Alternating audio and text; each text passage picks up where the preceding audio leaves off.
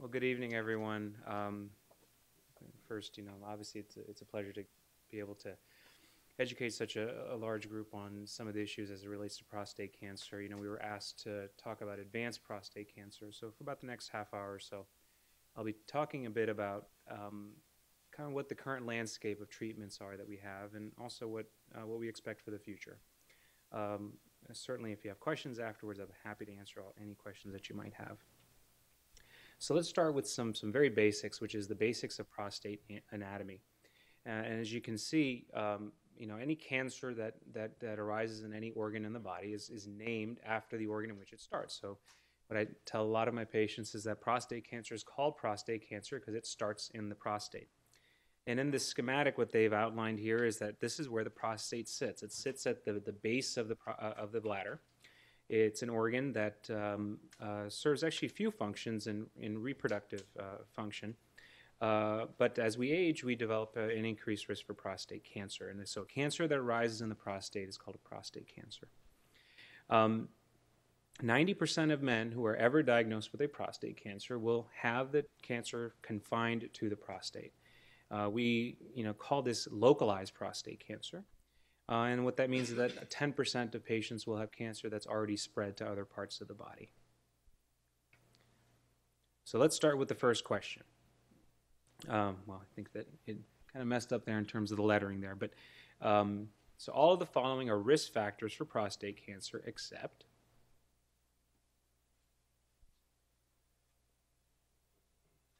excellent. Very smart group here. So let's talk about some of the risk factors that we have for prostate cancer. Age. Age is the most powerful risk factor for prostate cancer. And as we age, it's actually some studies have shown that men, autopsy series that were done for men back in the 1980s and 70s, that men who had died for other reasons, let's say heart disease or diabetes, et cetera, that up to 70% of patients had occult prostate cancer. And what this means is that if a man lives long enough, there's a pretty good probability that he will develop prostate cancer. Age is the most powerful predictor for prostate cancer. After that, there's some other risk factors that we know about. Race is another one. African American men are at higher risk for prostate cancer as compared to the general population. And they're more likely to be diagnosed with cancer at a higher advanced stage. It's less common in Asian Americans and Hispanic Americans as compared to non-Hispanic whites. Family history is also a significant risk factor for prostate cancer. This includes first-degree relatives, brothers, uncles, father. Genetics also play a big role. This is in the category of what we call inherited genetic syndromes. You may or may not have heard of these two types, but BRCA1, BRCA2. These are inherited syndromes that actually increase the risk for breast cancer. This is where you may have heard about them. But they actually also increase the risk for prostate cancer as well, especially BRCA2. So this is not something that's commonly known. And then diet. So the issue about how does diet increase the risk for cancer? What multiple studies have shown is that men who consume diets that are rich in red meat or high fat or animal fat products are at higher risk, whereas men who consume greater amounts of vegetables, whole grains, fruits, etc., they're actually at decreased risk for prostate cancer. So this is something that's important to know. While this is not the focus of today's discussion, I wanted to briefly touch a little bit on treatments for localized prostate cancer. What localized prostate cancer means that it's confined to the prostate and it has not had any evidence of spread elsewhere.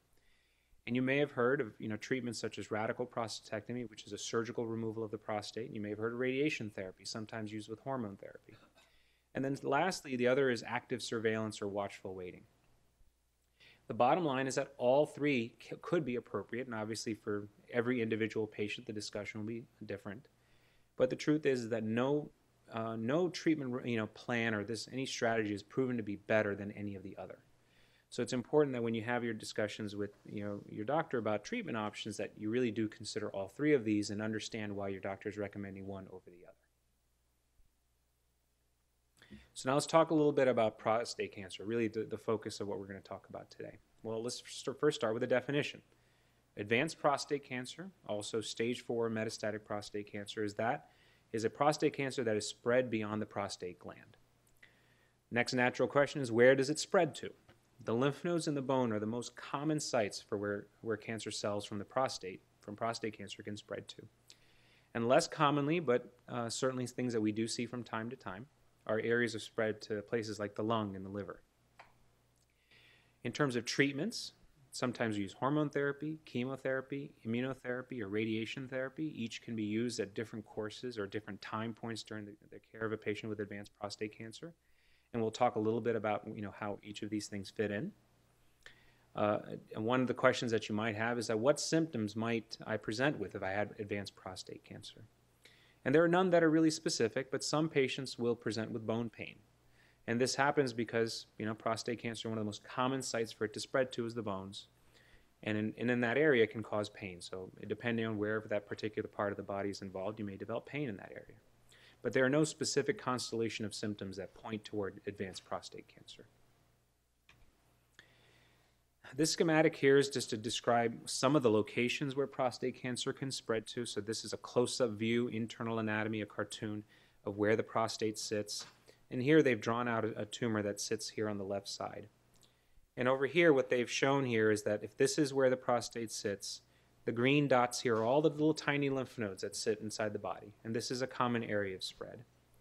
And the last place is the bone. This is another common area of spread. The most common place within the skeleton or the areas of bone for prostate cancer to spread to is in what we call the axial skeleton. Axial means the central part of the skeleton.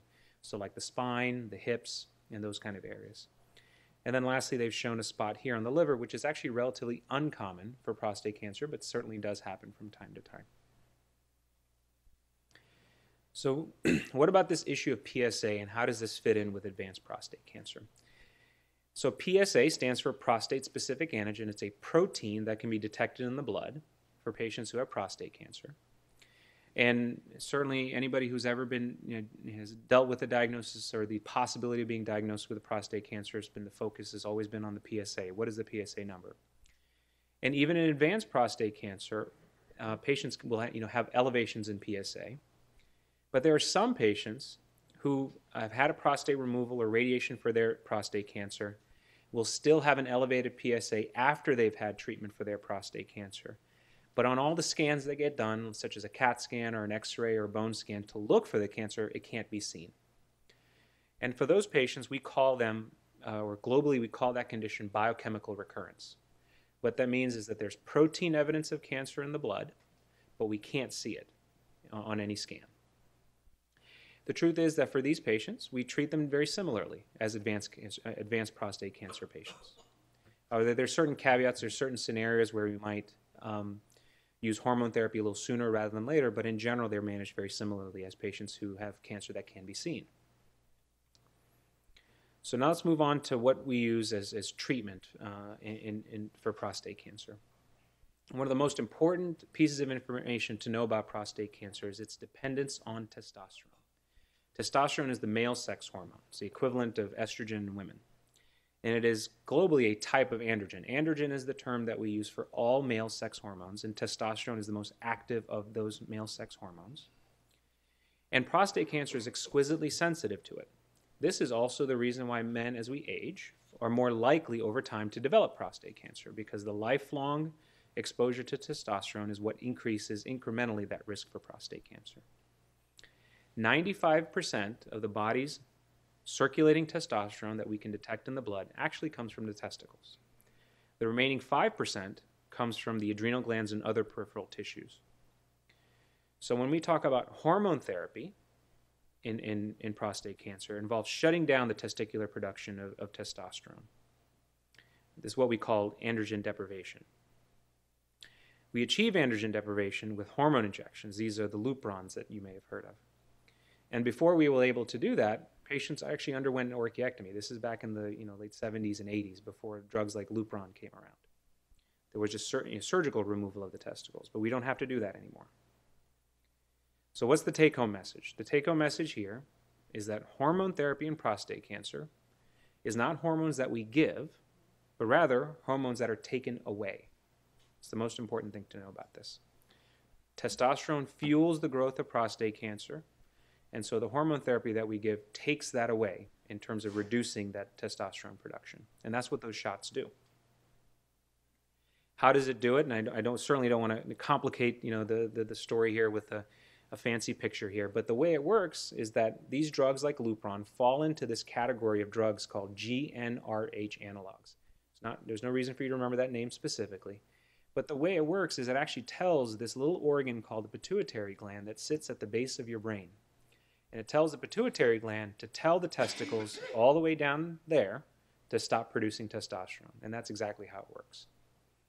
So this shot, sometimes men have received it every month, every 3 months, every 4 months. There are different ways to get it, but it all achieves the same thing, which is the shot tells the pituitary gland to then tell the testicle to stop producing testosterone.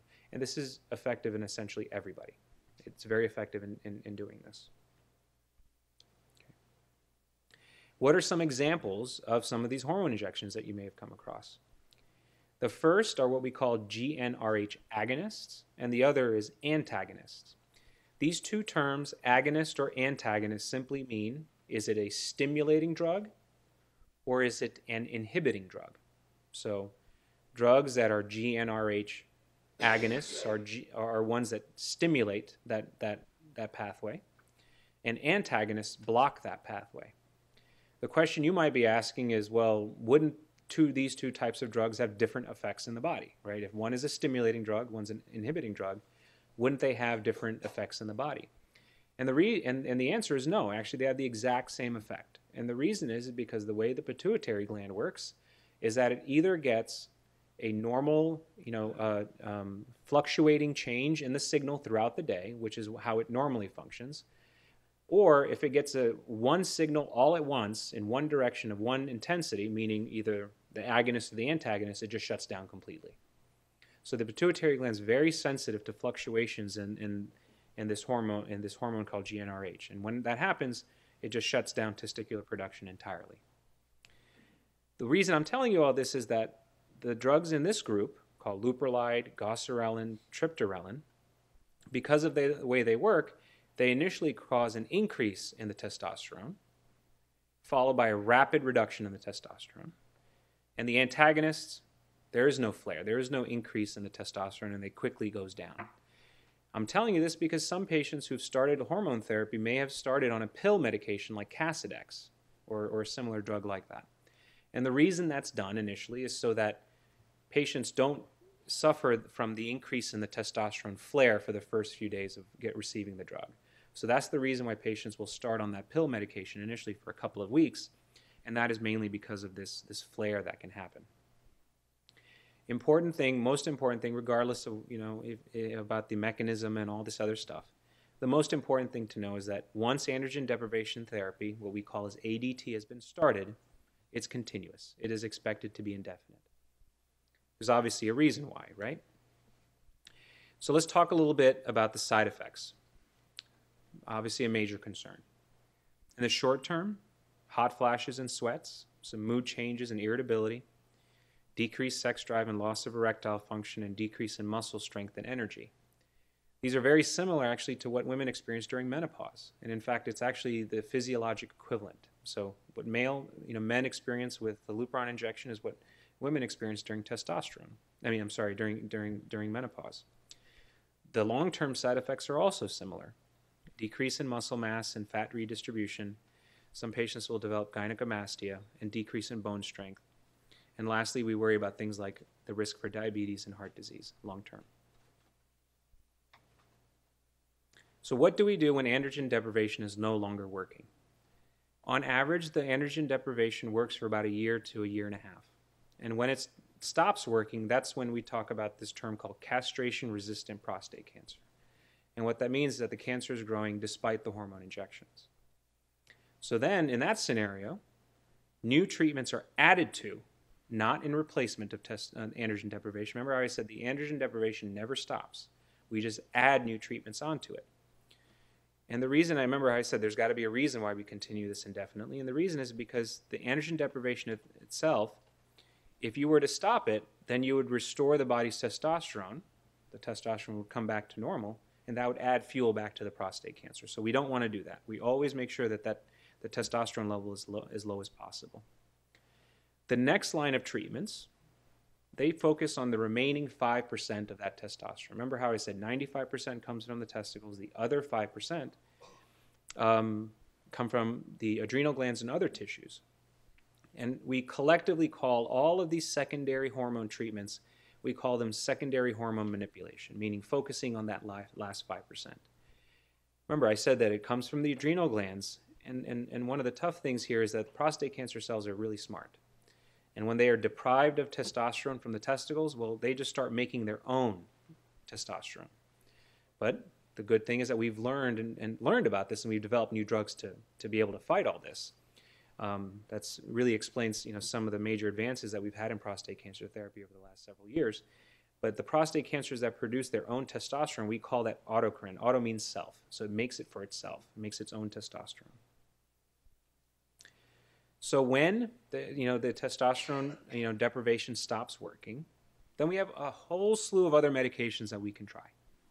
The first is what we call androgen receptor blockers. To kind of walk you through this, imagine that there's a cell, a cancer cell. On that cancer cell, there are these receptors, and these receptors are the testosterone receptors. That when testosterone sits there, it causes the cell to change, divide, become aggressive, and those kinds of things. Imagine in this cartoon that this green dot here is actually the testosterone. When the receptor is open, it'll bind and then activate the cell. When drugs like androgen receptor blockers come in, let's not talk about this middle space here, but let's talk about this space. So if there's an androgen receptor blocker, what this does is that these medications will block the receptor and prevent the testosterone from binding, and therefore block the effect, the signal effect of increased growth from the testosterone. And these drugs are in that group of drugs as flutamide, bicalutamide. This is also called a Casodex, or nilutamide. And so these are the drugs that we've actually had for a couple of decades now. And the important thing is here they work on the cancer cell membrane on the outside, and the way they work is to block the receptors from the testosterone binding. And so for some patients who will be on the hormone injections, where the hormone injections stop working, then that's our next option. So we have another set of options to further control the cancer cell. The next are what we call the androgen synthesis inhibitors. So this is, now we're getting into the part of the discussion where we're talking about all the new treatments that have been developed over the last 5 or 10 years. Because androgen deprivation therapy, very effective at that 95%. But now the attention is turned toward that last 5% and really how to target all that. And much of this development has been due to the painstaking work in terms of research in the labs, and then eventually testing this on clinical trials that you may have been aware of. So this group of drugs called androgen synthesis inhibitors, they block the production of testosterone and other androgens. And they work both in the adrenal gland as well as the prostate cancer tissue. Remember how I said the prostate cancer cells will take the testosterone from the adrenal tissue and make their own testosterone. Well, these new class of drugs block the testosterone production in those tissues as well. The important thing to know, and for any patient who's ever been on abiraterone, the drug called Zytiga, is that you had to take prednisone with it. You can't do it without it. And the reason is because these drugs work on the adrenal gland. They also block the production of normal hormones that you need, the most important one being cortisol. Cortisol is the stress hormone that all of our bodies need, and without it, you can't survive. So this prednisone is given along with the Zytiga as a replacement hormone. So important thing to know, the Zytiga cannot be given alone. It must be given with the prednisone, otherwise it's not safe. We actually have a very old drug called ketoconazole, and you may or may not be familiar with this, but this is an antifungal medication. But when given at higher doses, it's a pill treatment given at higher doses, it can actually have the same effect. It can block the adrenal gland from producing androgens. And this was studied actually several decades ago. It's actually very effective in controlling bone pain from prostate cancer. But the problem was that it was very toxic. It was a very difficult drug to take. Patients developed rash. Patients had liver problems from it. It was a tough drug to take. Especially in the, the toxicity of the liver was very worrisome. Now, fast forward to 2010, another drug called abiraterone comes along.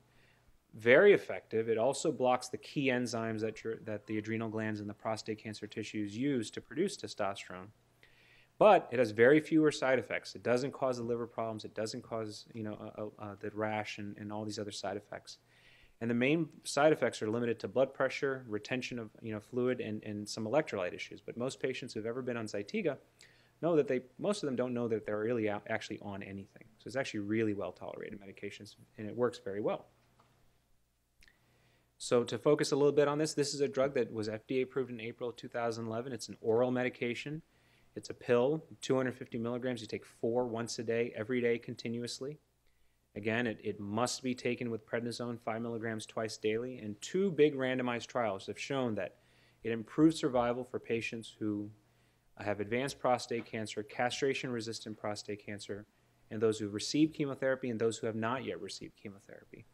And slowly, this has become our drug of choice after hormone deprivation, standard hormone deprivation stops working.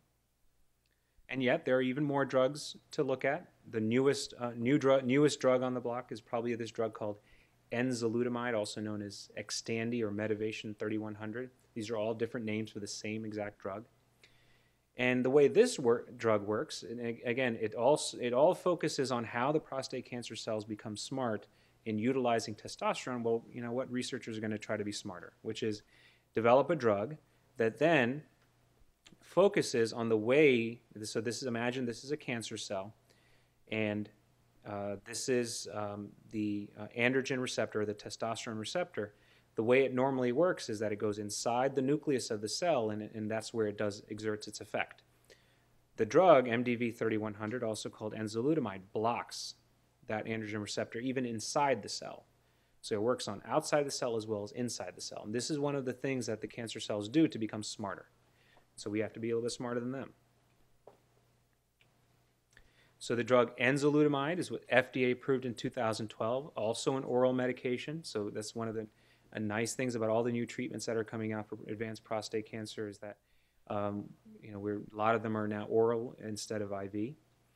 It's 4 tablets, each being 40 milligrams, and it's 160 milligrams once daily, continuously. This one does not have to be taken with prednisone because it doesn't affect the adrenal production of normal stress hormones. And there's actually some data from the clinical trials suggesting that the prednisone actually may counteract some of the cancer-fighting effects. So by and large, patients who get the enzalutamide drug can get it without taking the prednisone together with it. The side effects, some patients will develop fatigue, and that's something that we've seen, and about a 1% risk of seizures. And this was actually really observed in the trials involving patients, and the patients who had this had prior seizure disorder, and it was actually observed at a higher dose. At the lower dose of 160 milligrams, it's really uncommon to see patients develop seizures. So again, these 2 new drugs that came out in the last 4 years have really revolutionized the way we treat prostate cancer. And similar to Zytiga, it's been shown to improve survival for advanced prostate cancer patients who previously have and have not yet received chemotherapy. So let's talk about a little bit about the past. This is where chemotherapy was. I know I keep talking about chemotherapy. So mitoxantrone and prednisone, this was way back in 1996, so close to 20 years ago. This was the first intravenous chemotherapy that the FDA had approved for advanced prostate cancer. So thankfully we don't live in that era today. But the news was actually back then it really didn't improve survival. It really only helped patients in terms of quality of life. But our standards are much higher now. So for a drug to get FDA approved, it not only has to improve quality of life, but it has to have a significant impact on things like survival. Then this drug called docetaxel came around. Some of you in the audience may be familiar with this medication. This is an intravenous chemotherapy. It was approved in 2004 by the FDA. And this is the first drug ever to have shown improving survival for patients with advanced prostate cancer. And it was in a randomized trial when they compared the docetaxel chemotherapy against the older drug mitoxantrone. And so the first treatment ever to show improved survival. Now that was 2004. And there was a long period of time where there wasn't a lot of activity in terms of research. And then comes along drugs like abiraterone and enzalutamide. And now there's so many other drugs that are currently in clinical development that may end up being FDA approved in the next several years. So another chemotherapy drug, this is the one that's most recently approved by the FDA. This is cabazitaxel, which is also called Jevtana. This is meant for patients in whom the docetaxel chemotherapy is no longer working. This was approved in June of 2010. It's an intravenous chemotherapy. The side effect profile is very similar to docetaxel, meaning that the side effects that patients experience are very similar, and also shown to improve survival, after docetaxel chemotherapy. So this is another amongst the long list of treatment options that we have for advanced prostate cancer. So let's go on to change directions a little bit. Let's look at the issue of bone health. So which of the following are concerns related to bone health in patients with advanced prostate cancer? If you walk through the link, I should just give you a clicker. You can just click on the corresponding letter and your note with the answer that you are choosing for this question. Should I see a counter up here? Yeah, it's working. Okay. It's going up,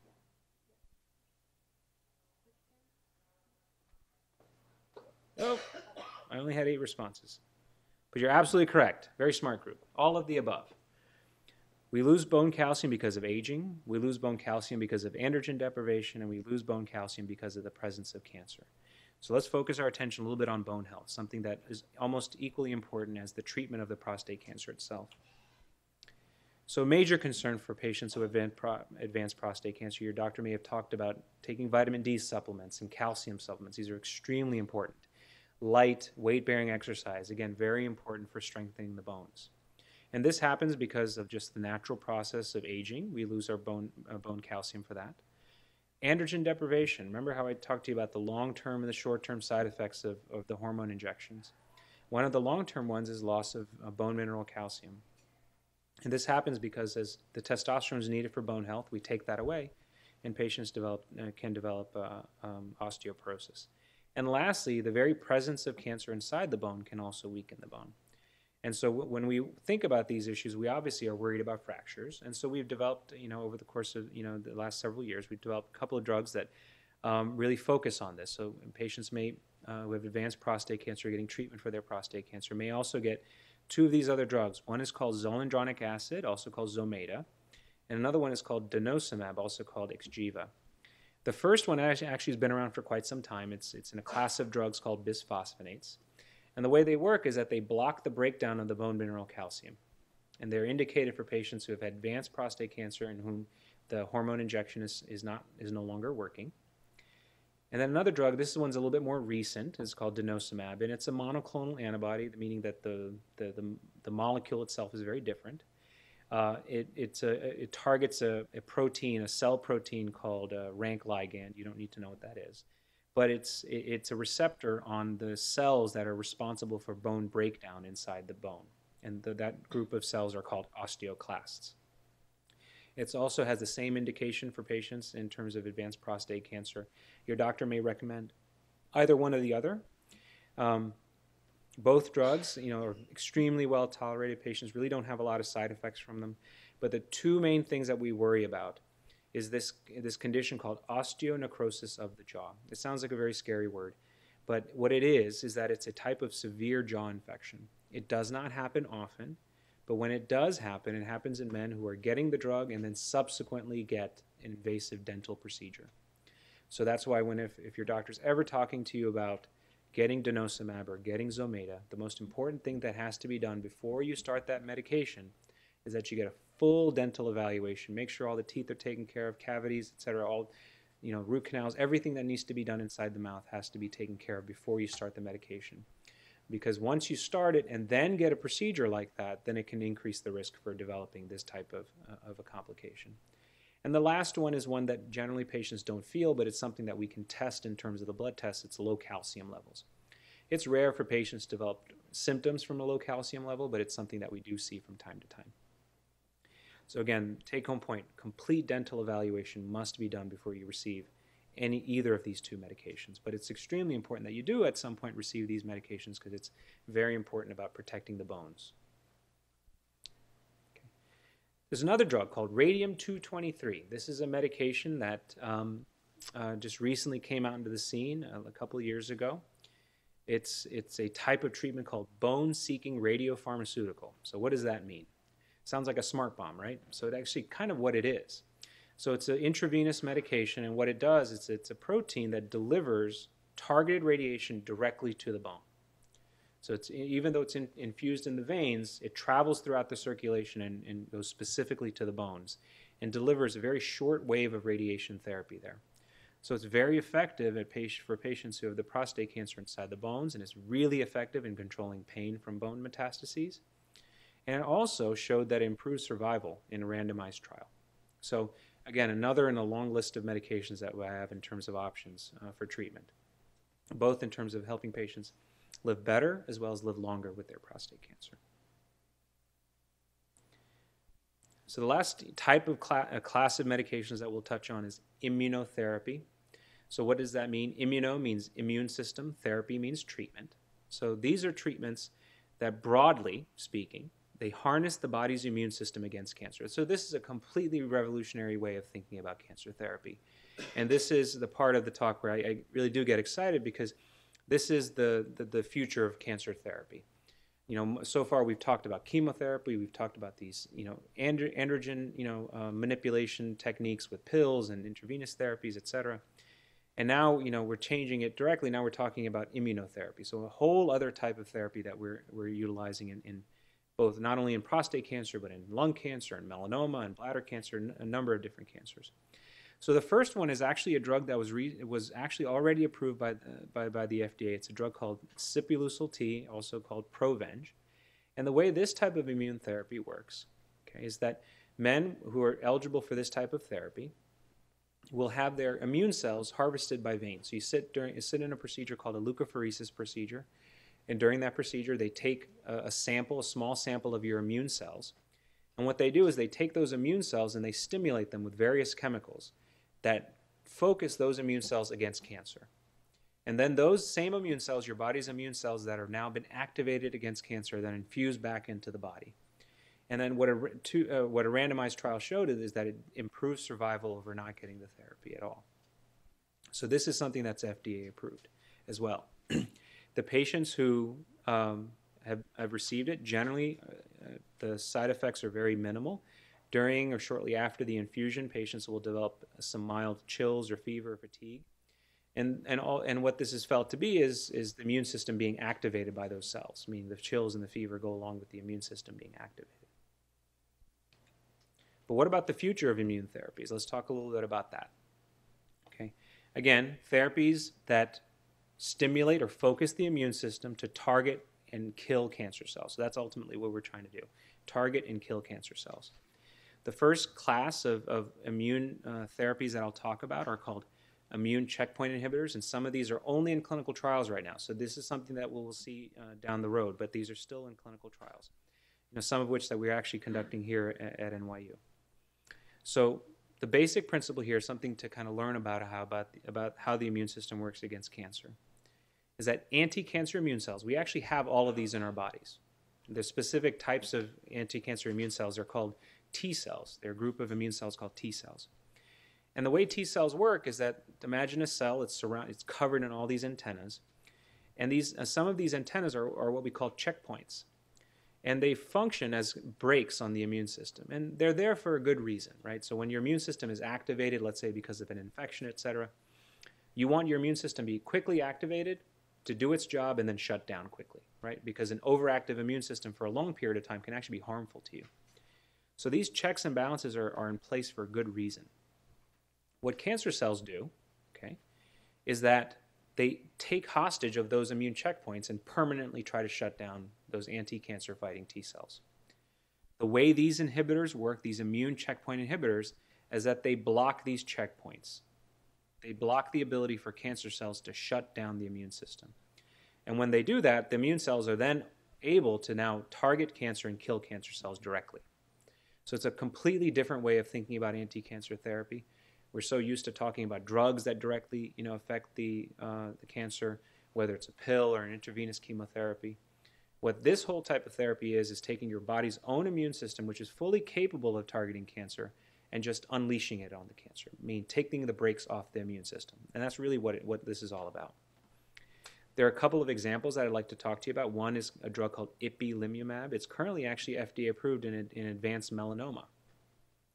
So this has revolutionized the way we treat advanced melanoma. This drug and another group of drugs called PD-1 and PD-L1 inhibitors that I'll talk about in a second have completely changed the landscape of treatment for patients who have advanced melanoma, and some of these drugs are now being tested in other cancers such as prostate cancer.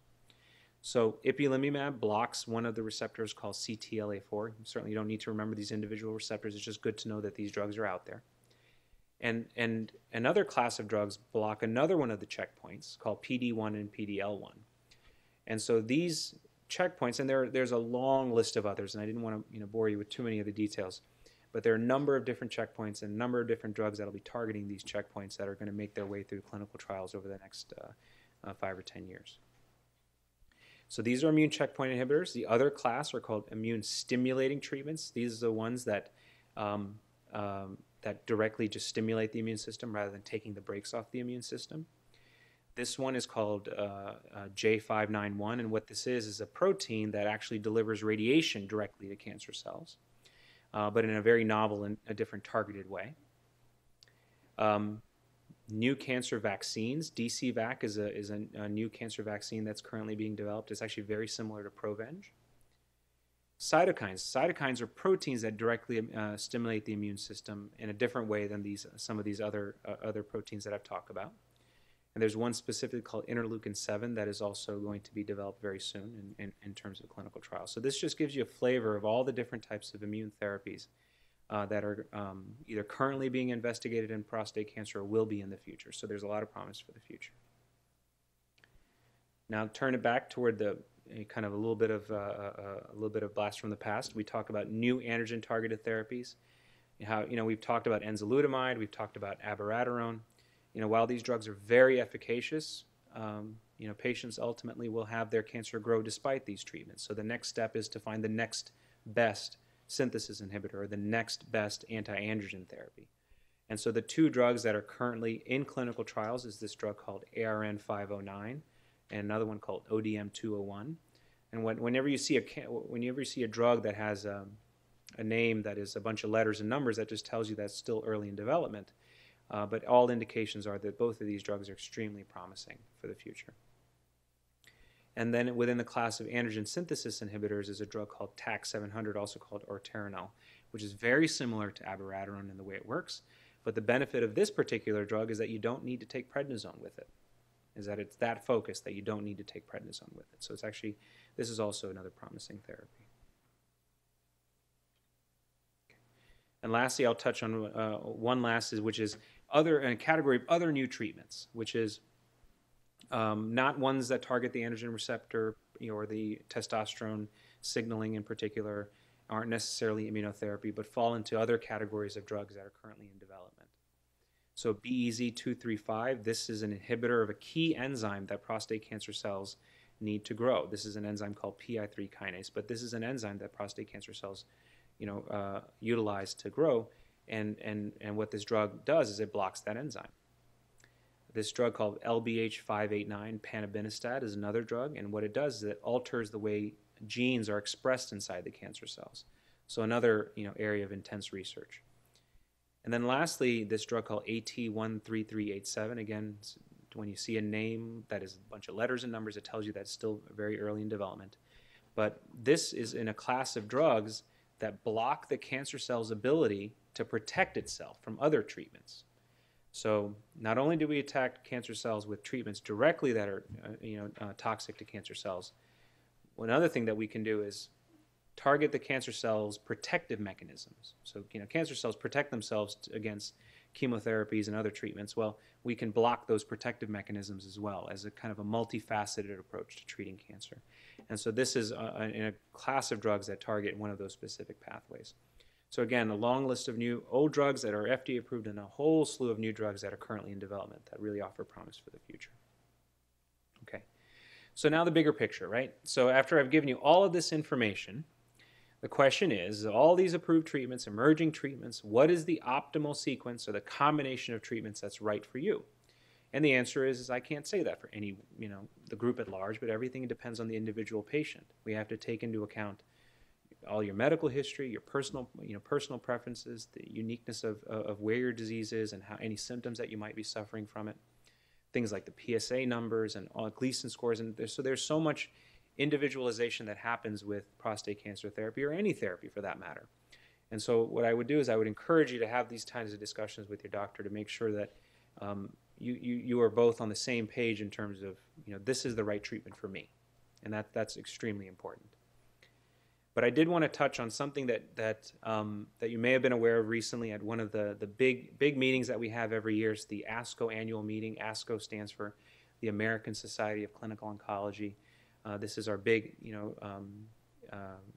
advocacy group, both for patients and doctors around the entire country. They are policymakers and published research. So it's a big group of oncologists that meet every year in Chicago. And the reason I wanted to touch on this particular meeting and a specific trial that was recently presented there is because you may have become aware of it.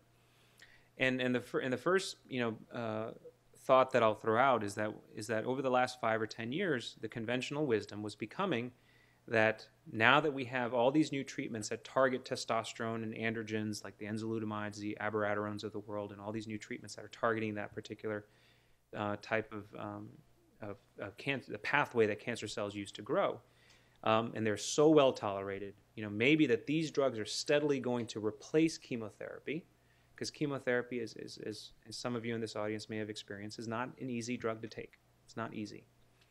And so maybe that chemotherapy would be pushed to the back as we develop these newer drugs, these pill drugs that are extremely well tolerated. Well, then what happened was that there's some data now to tell us that maybe this is not actually the case, that there may be some patients in whom chemotherapy should be the first choice, used earlier on when patients first get diagnosed with advanced prostate cancer, meaning at the same time that they're getting their first hormone injection, that they're also getting chemotherapy. And I wanted to draw your attention to that trial. It's called the CHARTED trial. There have been many press releases about this in the press, et cetera. And the gestalt is, and the message I want to say to you is that what this trial showed is that chemotherapy used in combination with standard ADT, and remember ADT stands for androgen deprivation therapy, the hormone injections that we talked about, and that it improves survival significantly over androgen deprivation therapy alone. And what this trial really taught us is that some patients will have an advanced prostate cancer that's a little bit more aggressive than others, and in whom using chemotherapy, which is a little bit more of aggressive therapy, is better to use it earlier rather than later. And what appears is that from the data so far, and obviously there's going to be a lot of investigation into the nuances of this data from this trial, is that the benefit appears to be greatest in the patients who have the high disease burden. And what I mean by high disease burden, we're talking about literally the quantity of cancer. Patients who have more cancer are the ones who are more likely to benefit from upfront chemotherapy. And so I will close with that bit of information, because I think it's important, again, when you're having your discussions with your doctor about what is the right treatment for me, it has to include at least a discussion about this and all of the other things that influence decision making. So it's very important that you have these discussions with your doctor. And so last question. So which of the following is true regarding treatment for advanced prostate cancer? Is it A, recently approved treatments have significantly improved the lives of patients with advanced prostate cancer? Is it B, new treatments are rapidly entering clinical trials and providing even more promise for the future? And is research, or C, is research in prostate cancer helping doctors better understand how to tailor a treatment to a patient's specific prostate cancer?